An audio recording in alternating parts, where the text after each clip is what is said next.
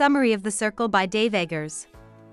MaeHolland, a young woman, goes to the site of The Circle, one of the best-known and most innovative tech companies in the world.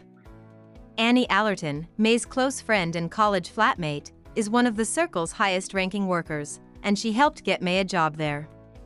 Annie kindly welcomes Mae and shows her around the beautiful and modern facilities. Everyone Mae meets is very kind and happy that she is joining the company. Annie tells Mae about The Circle while they are on the trip. The three wise men are the three people in charge of it. TyGospodinov, who started the wise men and is the most tech-savvy of them, lives alone and almost never goes out in public anymore.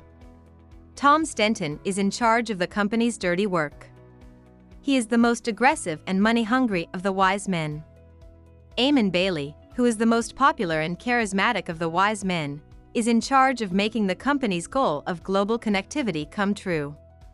Mae starts working for The Circle in the department for customer experience. There, she talks with customers who want to know more about Circle goods. Her job seems to be mostly surface level, and it's not clear how it fits into the overall goal of the company. Mae finds out quickly that The Circle has parties and other social events almost all the time. At one party, she meets Francis Garaventa, a strange worker. Mae finds out quickly that Francis is an orphan and that several of his brothers were taken and killed when he was young. So, Francis is working on a project for The Circle to help find children who have been taken. Mae also goes to talks that Eamon Bailey gives. At one, Eamon shows off a program called Sea Change. It is a system of cams that lets Circle users watch any place on Earth at any time. Mae likes how ideal The Circle is, but she doesn't spend as much time there as her coworkers do because she likes to visit her parents. Her father has MS and needs care all the time. Unfortunately, his health insurance doesn't cover the painkillers he needs to feel better. Mae is told at work that she should spend a lot more time getting to know people at The Circle. She is expected to go to parties and get-togethers, but what's more important is that she is told to post online about what she's doing. Mae knows that having an online profile is important for her job, so she works hard at it. She stays up late to post status updates, like other people's videos, etc. Mae meets a mysterious guy named Calden around the same time.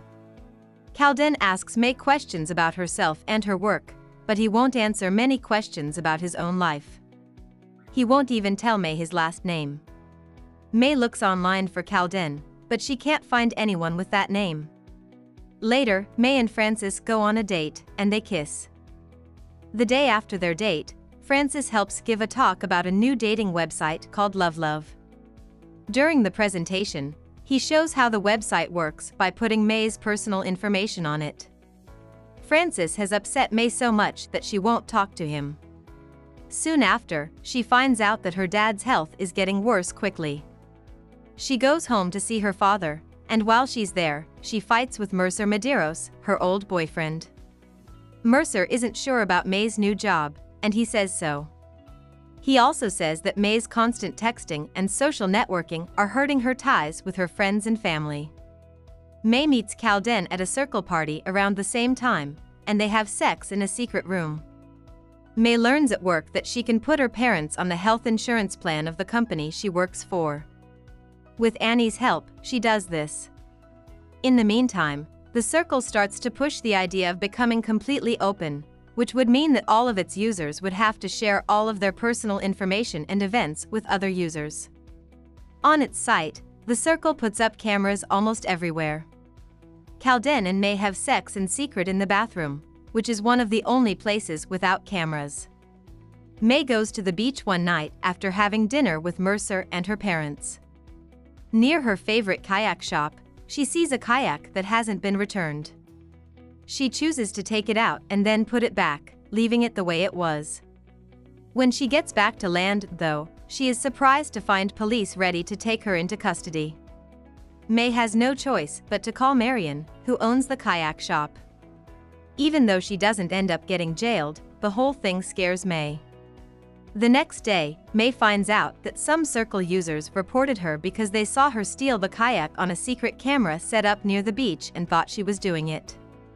Mae goes to see Eamon Bailey, who convinces her that secrets are lies and that it's the right thing to do for people to talk about their lives.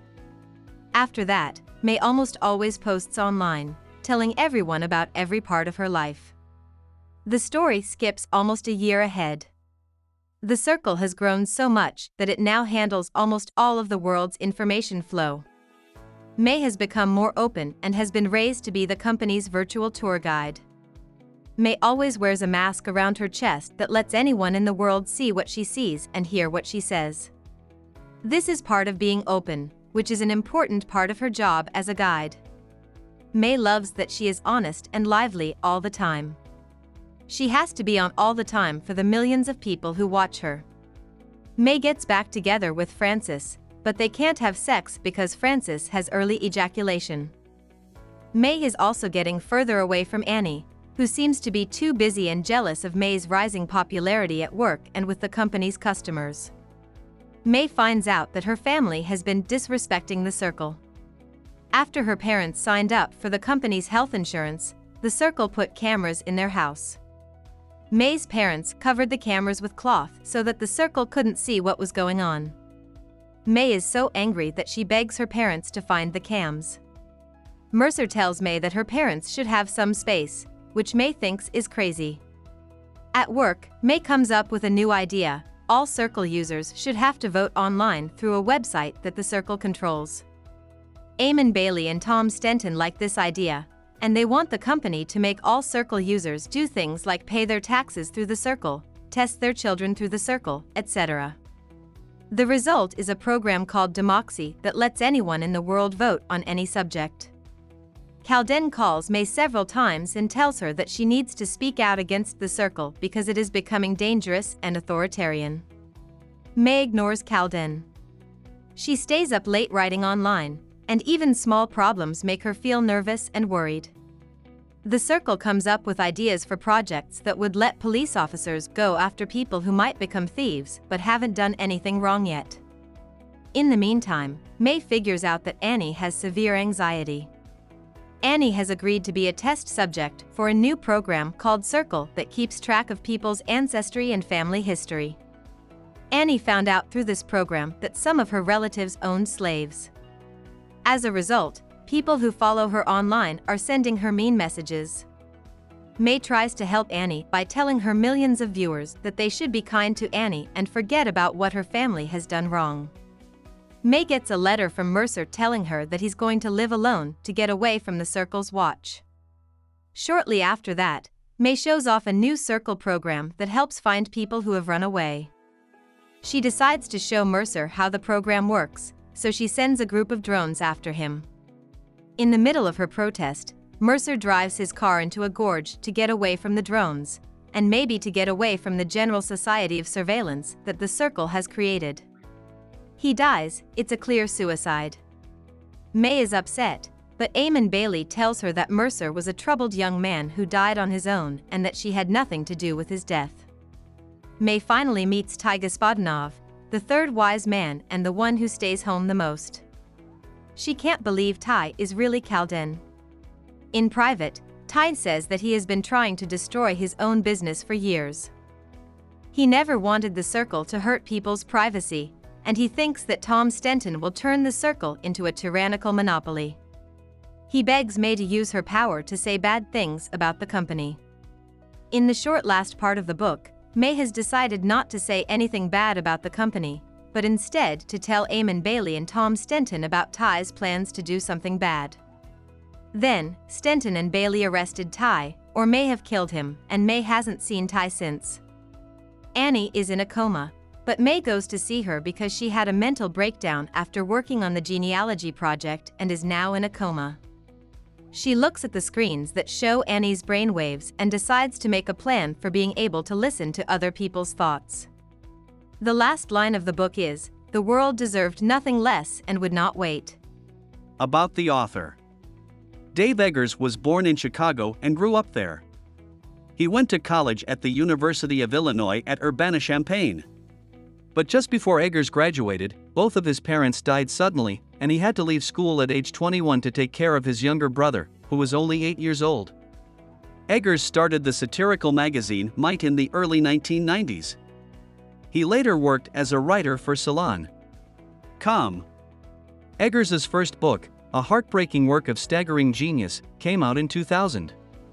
It was about the years he spent raising his younger brother, and it was a bestseller and a Pulitzer Prize candidate. For the rest of the decade, Eggers wrote a number of successful novels and nonfiction books, such as What is the What in Zytown, which were praised for tackling serious topics like gentrification, the internet, globalization, and immigration. Eggers also started the independent publishing house McSweeney's, the literary magazine The Believer, and the 826 network of writing and teaching centers. He is a San Francisco resident. Hope we summarized it fully and you liked it.